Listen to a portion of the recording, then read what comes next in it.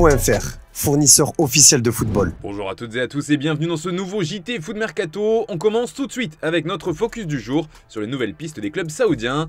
Et si les équipes de Saudi Pro League ont déjà frappé fort sur le marché des transferts, elles ne comptent pas s'arrêter en si bon chemin, bien au contraire. En effet, ces derniers jours, de sacrés noms ont été associés à l'Arabie Saoudite. L'occasion de faire un petit point sur les principaux dossiers. On commence de l'autre côté de la Manche avec Kevin De Bruyne, qui est l'une des stars qui fait rêver les Saoudiens. D'après le Daily Mirror, le Belge est dans le viseur des plus grosses écuries du pays, ce qui fait peur en Angleterre. Et l'une des raisons à ces craintes, c'est aussi que le Mercato ferme ses portes le 20 septembre là-bas, alors qu'il se termine au 1er septembre pour la plupart des championnats européens. Concernant De Bruyne, pour l'instant, rien ne dit que le joueur est intéressé par le challenge saoudien. Et c'est un peu pareil pour Mohamed Salah, on vous en a déjà parlé sur Foot Mercato. Il est l'une des autres stars dans le viseur des clubs de Saudi Pro League, mais son agent a déjà fermé la porte à son départ de Liverpool cet été. Autre joueur des Reds concerné, c'est Luis Diaz. Selon Record, 2 clubs saoudiens seraient en piste pour le faire venir, et notamment Al Hilal, pour qui il est une priorité. Les dirigeants se disent prêts à lâcher 50 millions d'euros en échange du Colombien, mais Liverpool n'est a priori pas vendeur. Et puis, on vous en parlait ce matin dans la revue de presse, mais le Napoli aussi est inquiété pour 2 de ses joueurs, Victor Osimhen et Piotr Zelinski. En effet, selon le Corriere dello Sport, le club d'Al Hilal aurait proposé aux Napolitains 200 millions d'euros pour l'attaquant nigérian et 30 millions d'euros pour le milieu de terrain polonais. Et les contrats offerts aux joueurs sont tout aussi imposants, avec 45 à 50 millions d'euros par an pour Osimhen et 15 millions d'euros annuels pour Zelinski. En Espagne aussi, des joueurs sont concernés, avec notamment Franck Kessié. Il était courtisé par la Juventus, mais il a finalement donné sa préférence à l'Arabie Saoudite et à l'Ali. L'opération devrait rapporter entre 10 et 15 millions d'euros au Barça. Il a déjà passé sa visite médicale lundi à Paris,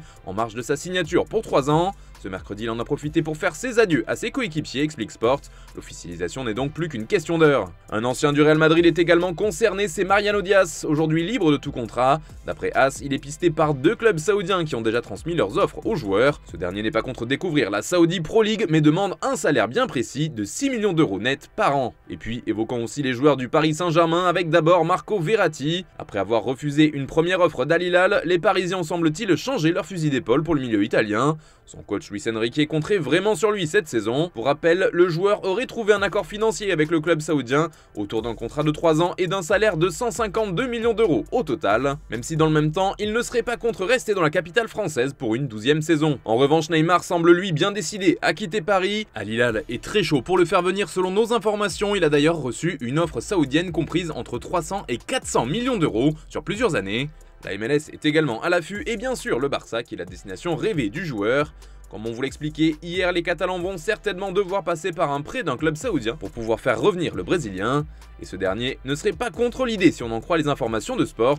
En effet, si le deal avec le Barça est bien validé, Neymar serait disposé à rallier l'Arabie Saoudite. Affaire à suivre. Et ça nous amène à la question du jour, les amis. Quelles seront les prochaines stars à rallier l'Arabie Saoudite cet été d'après vous? Envoyez vos pronos dans les commentaires et on reparle de tout ça demain. D'ailleurs, hier, je vous demandais à quelle place finiront les Reds à l'issue de la saison, et vous êtes vraiment partagés. Pour certains, Klopp et les siens vont finir dans le Big Four, et pour d'autres, ils en seront loin. En Angleterre, il y a du nouveau dans le dossier Harry Maguire. Les Red Devils veulent toujours se séparer du défenseur anglais, et les discussions étaient en cours avec West Ham. Mais la première offre des Hammers, à hauteur de 25 millions d'euros, était jugée insuffisante par les dirigeants mancuniens qui en voulaient plus, vu le prix d'achat exorbitant de Maguire. Ce mercredi, selon Sky Sports, une solution a été trouvée avec West Ham. Les 2 clubs seraient tombés d'accord sur un transfert d'environ 35 millions d'euros. Il reste encore à définir les modalités de paiement et surtout à trouver un accord avec le joueur, mais l'espoir revient sur ce dossier qui pourrait bientôt toucher à sa fin. Le FC Barcelone jouait hier contre Tottenham dans le cadre du trophée Gamper et les Catalans se sont imposés 4-2 face aux Spurs. En dessous, Fati a d'ailleurs inscrit un début de la rencontre alors que son futur est toujours inscrit en pointillé à Barcelone.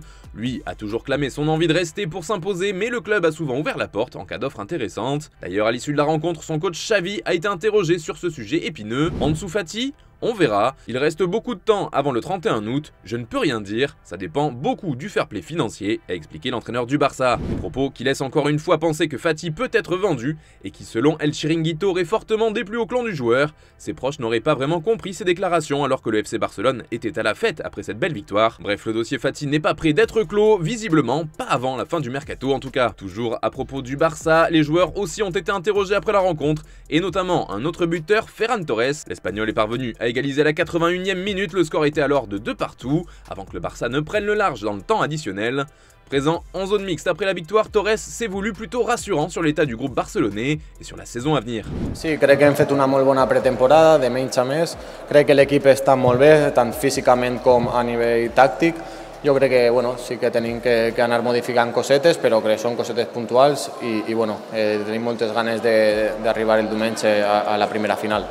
Sí, lo veo preparadísimo para el primer partido de Liga, que nos tenemos que ir partido a partido, pero sí, creo que tenemos una muy buena plantilla, que los refuerzos han sido muy positivos.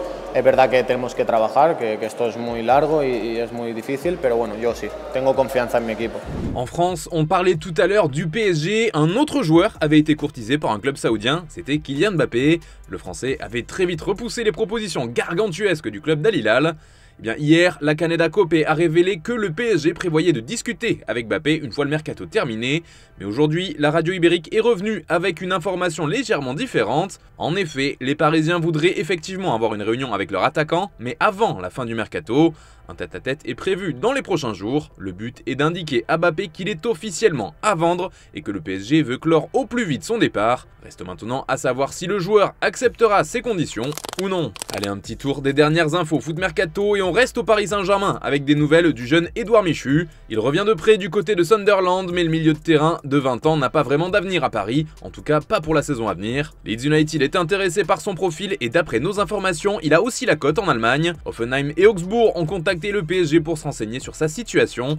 Pour rappel, il est sous contrat avec Paris jusqu'en 2025. On parlait aussi tout à l'heure du départ de Maguire de Manchester United. Eh bien, les Red Devils ne chôment pas puisqu'ils ont déjà plusieurs joueurs de ciblés pour le remplacer. On retrouve notamment Benjamin Pavard, déjà évoqué plusieurs fois sur Foot Mercato, mais aussi Jean-Claire Todibo. Pour ce dernier, il y a de la concurrence. Selon nos informations, la Juventus avait tenté une approche, mais les discussions avec Nice ne sont pas allées très loin. En revanche, toujours d'après nos informations, un autre club est intéressé par le défenseur français, mais son nom n'a pas filtré pour l'instant. Toujours à propos d'un club français, l'OL s'intéresse à Kevin Denke. Selon nos informations, il faut dire qu'après le départ de Moussa Dembélé et les cas de Karl Toko Ekambi et Tino Kadewere poussés vers la sortie, l'attaque des Gaunes est bien vide. Une des pistes du board lyonnais mène donc à Denke qui a joué quelques années à Nîmes avant de partir au Cercle Bruges. Et puis, c'est officiel, Wout Weghorst a trouvé un nouveau point de chute. Arrivé l'hiver dernier en prêt à Manchester United, l'attaquant néerlandais a connu 6 mois compliqués chez les Red Devils. Cet été, il est revenu du côté de Burnley à la fin de son prêt, mais il a été de nouveau prêté, cette fois en Allemagne, à Hoffenheim jusqu'à la fin de saison. En revanche, c'est fini entre Wolverhampton et Julen Lopetegui. Les dirigeants des Wolves ont finalement décidé de repartir à zéro et ont souhaité se séparer de leur entraîneur. Selon Sky Sports, la piste étudiée pour le remplacer mène à Gary O'Neill. Le gardien international américain Matt Turner quitte lui Arsenal où il était numéro 2 l'an passé. Et il s'est engagé pour les 4 prochaines saisons avec Nottingham Forest. Allez les amis, on se quitte comme d'habitude avec l'image du jour et aujourd'hui c'est à Madrid que ça se passe. La saison n'a pas encore commencé au Real, pourtant les joueurs manquent déjà d'oxygène.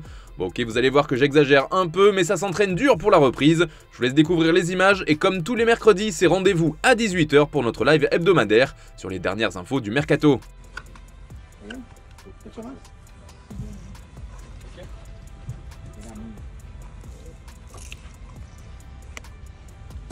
Ready.